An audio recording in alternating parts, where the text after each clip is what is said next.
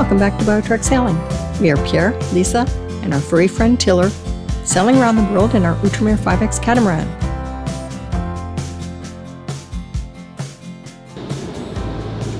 I think you can see from the background that I'm not on the boat. I've got a short visit home to visit a granddaughter. I got to see her when she was just 1 week old. How fabulous is that? And I'll be back to Brazil where the boat is right now. In this video, I'm going to show you our trip from Namibia to Saint Helena Island. It was such a nice, easy sail. And if you really want to see what's going on in Saint Helena Island, then you can zip forward to that part. It'll be at the end of the video. So enjoy.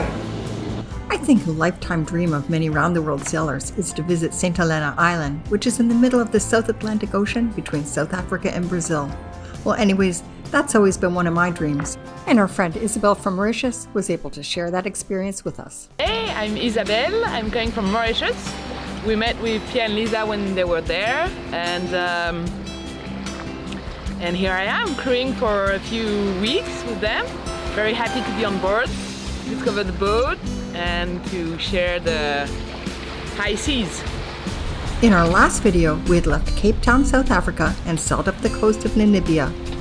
We stopped in one of the towns along the way, Luderitz, to help two canoes, another Canadian boat that had trouble with their head sail. We were on a 100-ton mooring, and there were no other moorings available when they came into port, so they tied stern to stern with us, and we stayed there for the night so they can get the mess sorted out. We had a chance to visit a ghost town, an ancient diamond mining ghost town where houses are now filled with sand. We also viewed the stark beauty of the Namib Desert, where the vast expanse of sand dunes tumble down to meet the crashing sea. After checking out of Namibia, the rally left in the morning, and we had to pass a lot of traffic because of the boats that were going around the Cape of Good Hope of South Africa, up towards the different destinations in Europe or in South America. All of the Gliwo rally boats left Namibia for St. Helena on the same day, and the catamarans were a little faster in getting out of port than the monohulls, and as faster boats would continue to increase the distance between the two fleets. Great Circle and Plum, and two canoes. This is BioTrek. Just left Namibia. It's our first night at sea. Pretty smooth sailing right now. We have Isabel on board from Mauritius. She sailed with us when we were doing the sail around the island, and you can see her in the episode. I'll just put it up here. A lot of boat traffic, so we've got to keep our eye on the AIS and poke our heads outside. Most of it seems to be shipping. The boats going around the Cape of Good Hope. When you look in the AIS, it's kind of scary. So you can see this image from our website. It's the AIS tracker. And the flashing light is where BioTrek is, so we still have to go through a lot of traffic getting to Saint Helena Island. And the wind's a bit shifty as well. Oh my goodness, a major wind shift. I better have a look.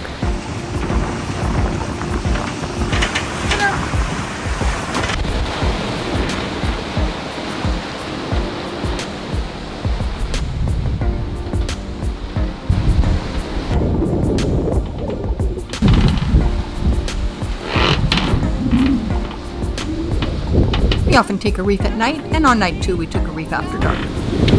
All good? Right. Got a nice big moon up there. And I can let Tiller go now that the maneuver's finished. We always tie her up inside it.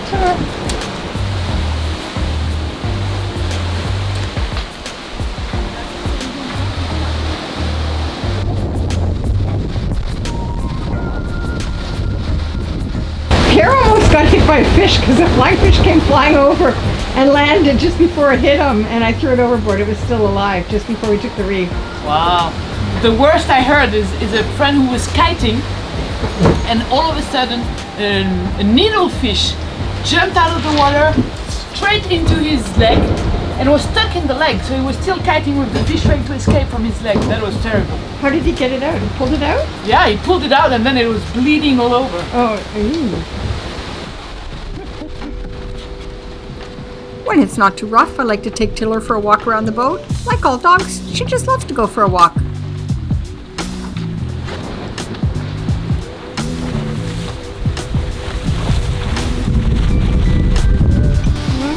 Beautiful sail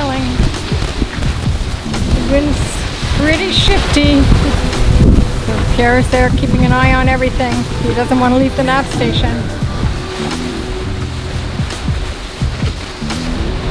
It's our third night at sea and we're having a beautiful sunset.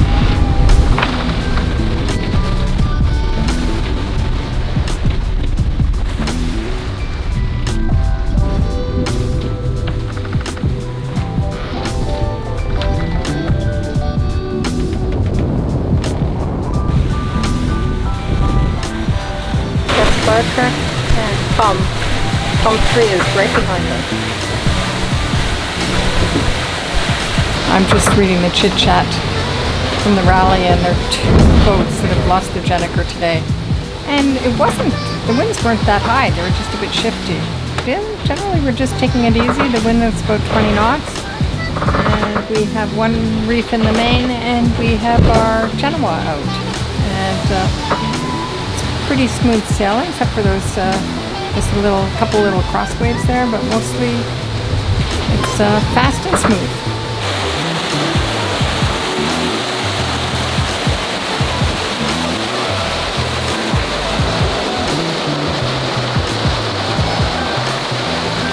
Tiller just loves to help us dispose of the flying fish that land on deck. We've decided to roll the head sail to Gennaker for the night and put up a smaller head sail, and that means we have to bring it back down on deck, so we winch it back down so that it'll be nice and tight when we roll it. So now that's a lot calmer, isn't it? Yeah, the wind was so shifty, you had to really help the autopilot by hand. It's a lot of work, so we're going to have a little calmer for tonight, which is looking forward to that.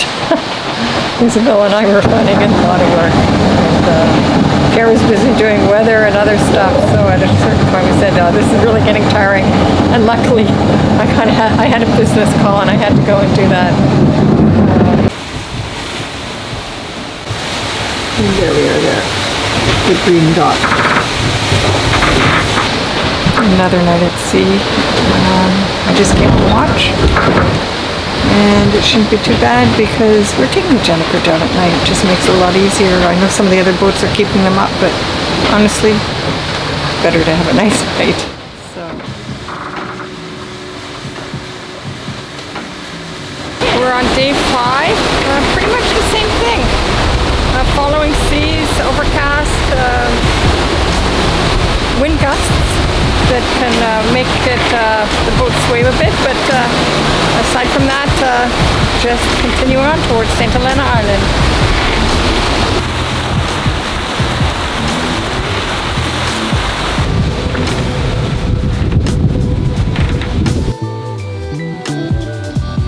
Another beautiful sunset.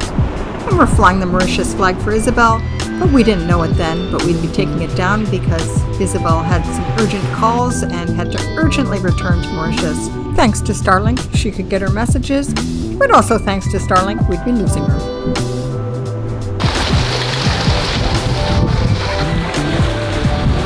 Are there some there? You see the dolphins, Tiller.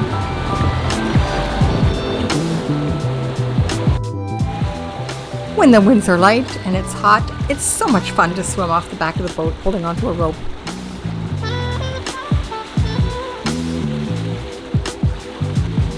Okay, that's perfect. Are you concerned, Tiller? Tiller's just watching. It's 6 in the morning and we can see land ahead. Beautiful sunrise and Saint Helena straight ahead. Saint Helena Island is about 1,200 miles from the coast of Africa and about 1,800 miles from the coast of Brazil. Truly remote island. Control on channel 14, over. It's a small land, Tiller.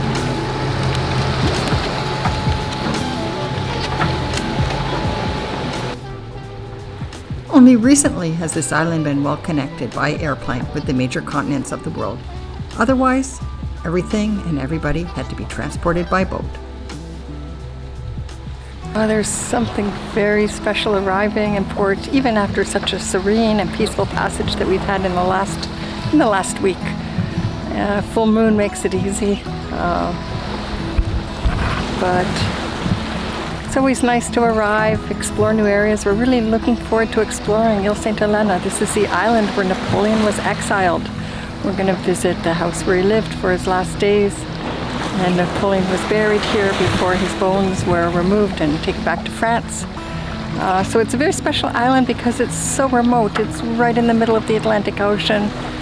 The airport is not always working, but it is working now, so they do get some visitors. And it's, as you can see, a mountainous island with beautiful views. So really looking forward, although it's just going to be a few days before we have weather to proceed along on our route towards Brazil. Even Tiller knew we were approaching land. She was so excited this morning. So about another hour and we'll be turning the corner to go into the anchorage. Good morning from Saint Helena! So what do you think about arriving? Oh, it's very exciting. It's always good to arrive to a new place. What are we about to discover?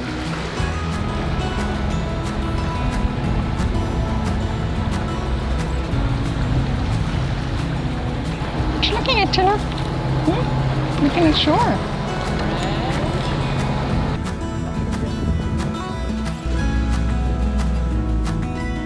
Even though it was Sunday when we arrived, we were able to go to customs and get cleared in right away. In Saint Helena Island, you have to take a taxi boat to shore because there's nowhere to leave your dinghy. We were lucky we were there when there was no wind and no swell. Normally there's a huge swell, so getting off the boat is quite challenging, which is why they have the ropes you can hold on and swing over to the shore. Another way to get to shore is just to have someone drive you over in the dinghy and jump off very quickly.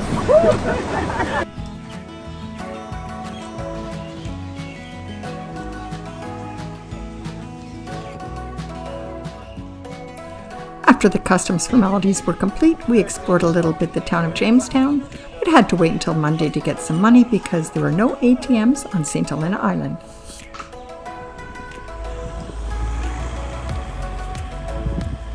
Shard was saying that's the human ATM. Yes.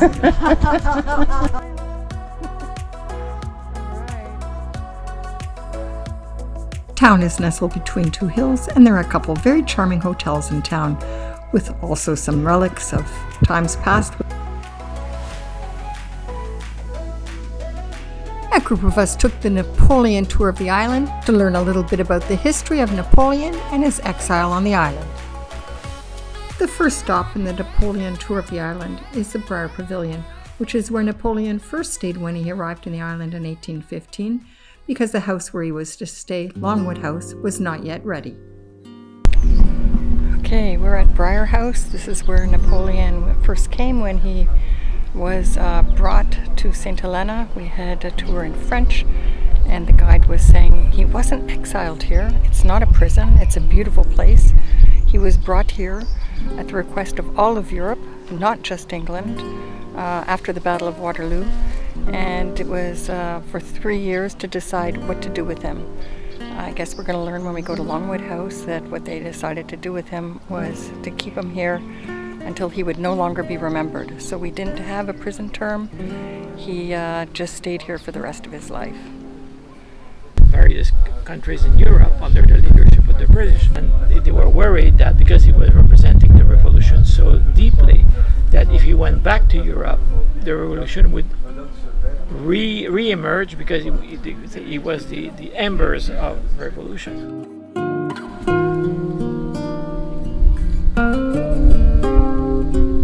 Longwood House on Saint Helena Island is a site of great historical significance, famously known as the final residence and resting place of Napoleon Bonaparte during his exile. The house, maintained as a museum, is preserved to reflect its state during Napoleon's stay from 1815 until his death in 1821. It offers a glimpse into the life of Napoleon and showcases various personal belongings and memorabilia from that period.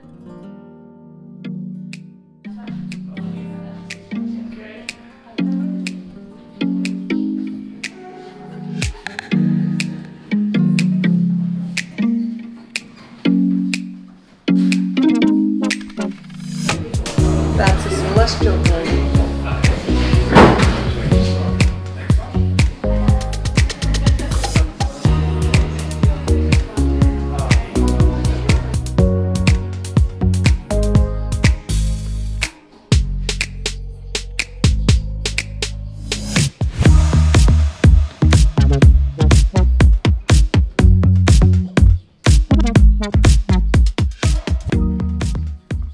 Napoleon was a voracious reader, and his library once had 3,000 books. And he was supposedly reading all the time, even when traveling. The headphones are because I'm doing the audio tour. So this is the library, and they had to have a grill on it because of all of the rats and to protect the books. This room explains the repatriation of Napoleon's remains, that his body was exhumed and he was taken back to France. So it was all a process overseen by both the British and the French. There's newspaper articles and pictorials of the process. It's so interesting, this house, with so many original paintings, lithographs, documents. Quite a collection here. The recorded tour is really pretty interesting, describing paintings, describing his life, describing each room. Really a very comprehensive tour at Longwood House. Napoleon was only 5'2" in stature. That's my height.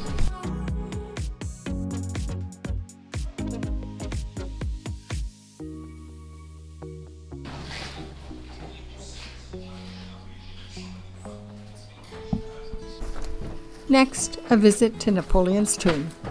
That required walking downhill for 1 kilometer and then back uphill for 1 kilometer. All worth it. Napoleon was fond of the tranquil Seine Valley and visited it several times.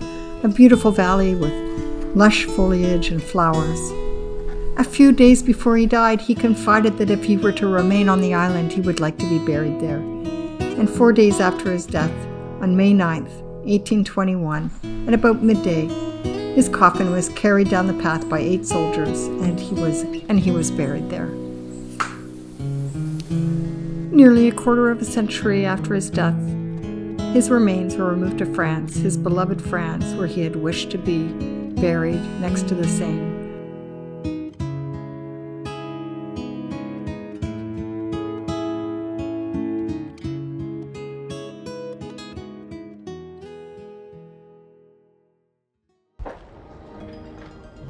Jacob's Ladder in Saint Helena Island is a remarkable and historic piece of engineering.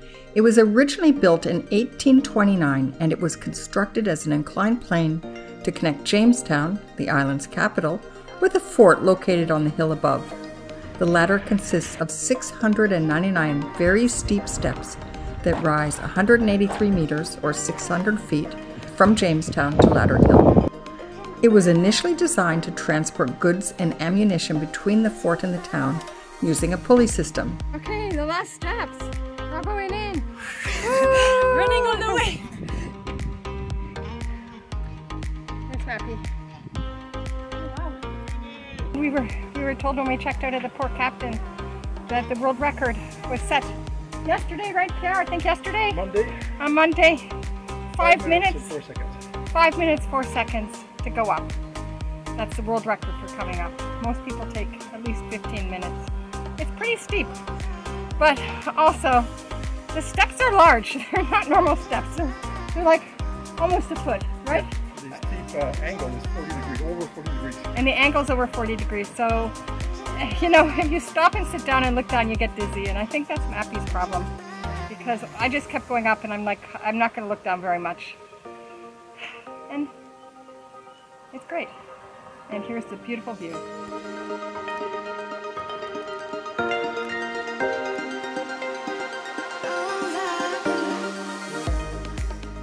And look at the clarity of the water. It's deep where we anchored, but it's very clear.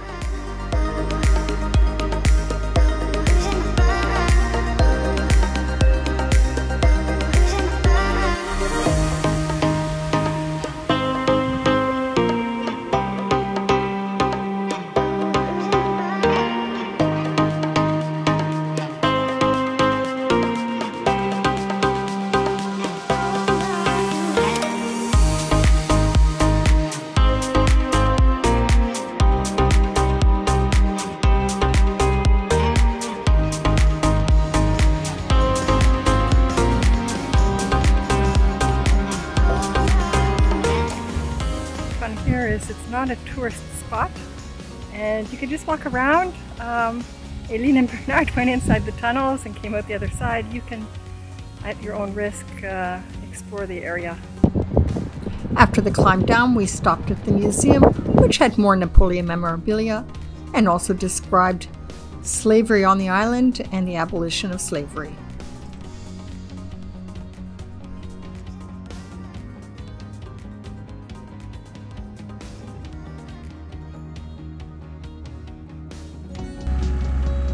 When we come back from shore, Tiller's always waiting for us. She can't go ashore here, but she can go swimming off the boat, and the water is beautifully clear and pretty warm. My voice is just a call away. You don't have to be afraid. You don't have to be afraid. I'll keep you safe all night and day. I'll be where you wanna be. Yes, I'll be where you wanna be. Oh my God, Taylor. One more. One more.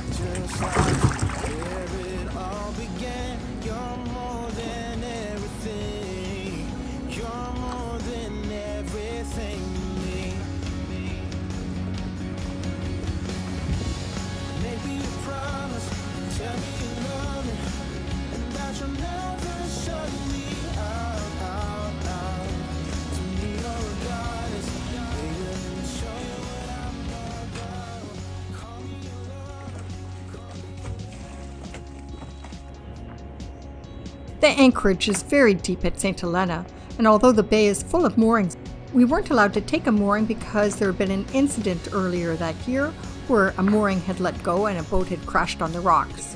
We always like to check the anchor, so we both took scuba tanks and Pierre went right down to the bottom to make sure the anchor was well dug into the sand.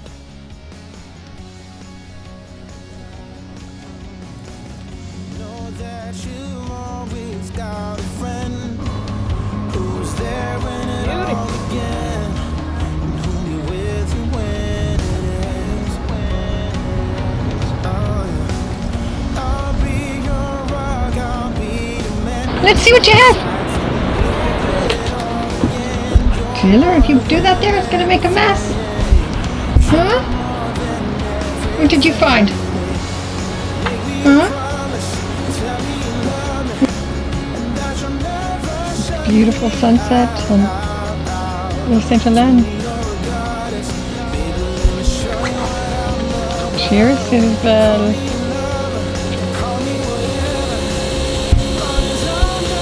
I'll tell you when to look up here.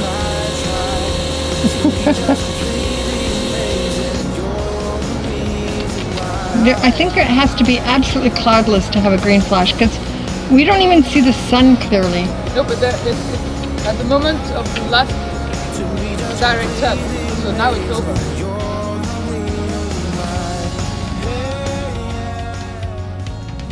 This would be Isabel's last night.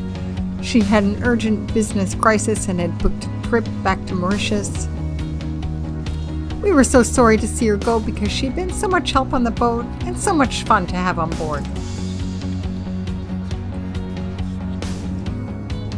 And we would have a new crew, Aline.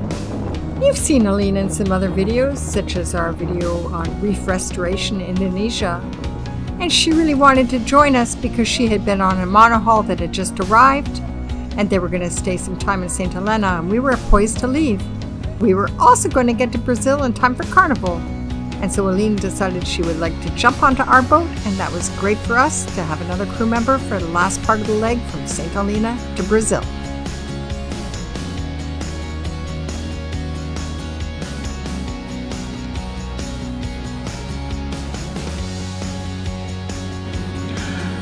I spent much of my career working in neurotrauma, including spinal cord injury and cerebral cavernous malformation. Cerebral cavernous malformation is a genetic disease, and they're also spontaneous malformations. These are clusters of blood vessels in the brain that can bleed and cause little mini strokes. And if you want to know more about it, please visit the website. We contribute to the Alliance to Cure, which is a not-for-profit foundation working to find a cure for cerebral cavernous malformation. They support researchers throughout the United States and the world.